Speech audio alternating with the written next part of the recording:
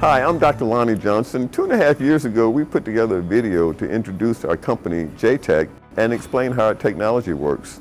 The JTEC is a heat engine that converts heat directly into electricity with unprecedented efficiency. We'd like to let you know what we've been up to as we move forward in bringing the JTEC closer to production. It's been really busy and really exciting in the last couple of years. Touching on a couple of the highlights, the first thing we did is there's a core team of about 8 engineers that were able to actually build a demonstration device. It took all of Lonnie's 20 years of theories and whiteboarding and calculations, and it proved that what he had been saying all along was manifest. We built a device, we placed it on a heat source, the hydrogen started flowing, the light bulb came on, power was being generated, and all of it was done on exactly the efficiency curves that Lonnie had always predicted. I came up with the idea for JTEC over 20 years ago, and it's been an uphill battle trying to get people to accept the idea that it really would work, and what I was claiming was true. This would be an engine that would be more efficient than an existing engine, and it would have no moving mechanical components. We were able to raise a Series A investment round, and that's really allowed us to accelerate our development. We've gone from what was then 8 employees to 33 employees now. We moved locations into our own space on the West Beltline, where we've got our own lab, we've got a machine shop so we can make our own parts and not have to worry about outsourcing everything.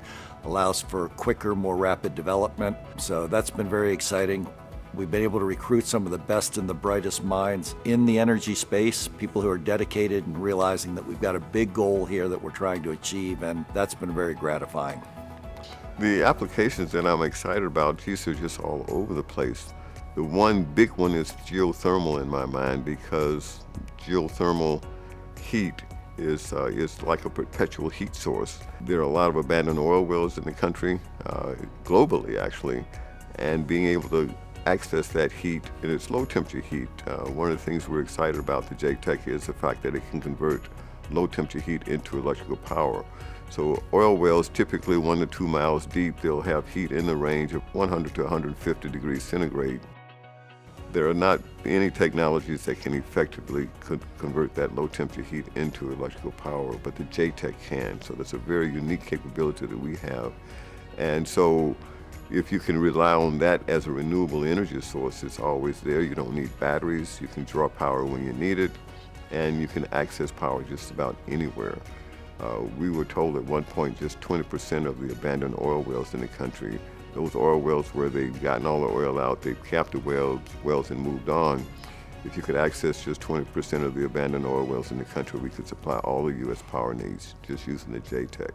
One of the main challenges going forward is to try and reduce the cost of the JTEC. It scales up, we know that it scales up, but if you look at the cost curves of either solar or wind, it took about 20 years from the point where we are now with our technology to get the costs down to where it could be commercially viable. We're not going to wait 20 years. We're going to find partners, we're going to find suppliers, we're going to find investors that realize how important this is and are going to join us to make this happen very quickly. So the challenge to us is how do we get that cost down quicker? And I think we've got some really innovative ways of doing that. And that's really a big focus going forward, scaling up into big projects while simultaneously bringing the cost down as quickly as we can. And a lot of that is going to be revolved around making the materials that we need for the JTEC specifically. We've been using components and materials that are made for fuel cells.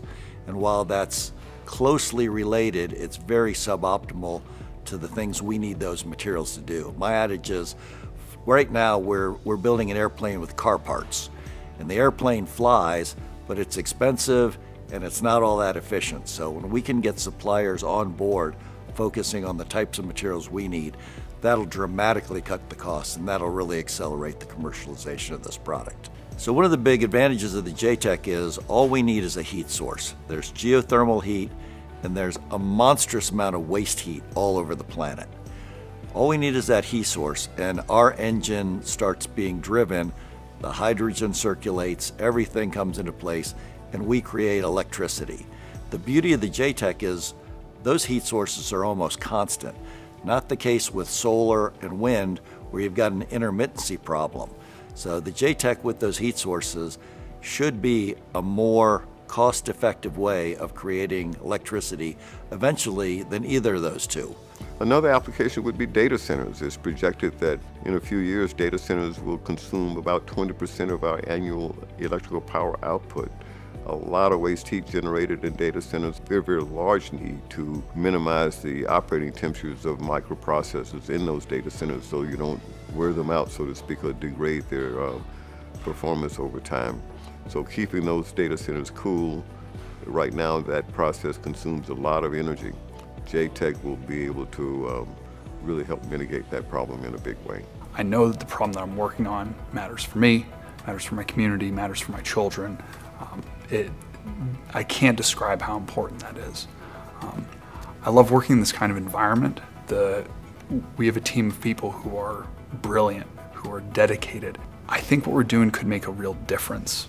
It's not just the problem that matters, the solution has incredible potential, and I'm really excited to be a part of that. The challenge going forward is making people realize how big this technology is going to be. It's not intermittent. We've got constant heat sources, both in terms of geothermal and in waste heat. So it's literally a new type of green renewable energy that can be bigger than solar, bigger than wind. This is really the key to unlocking and solving the energy problems that we face as a planet.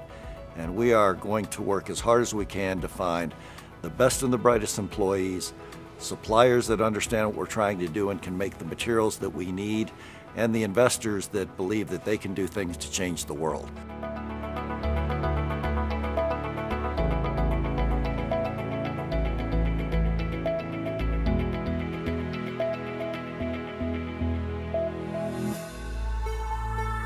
Thank you.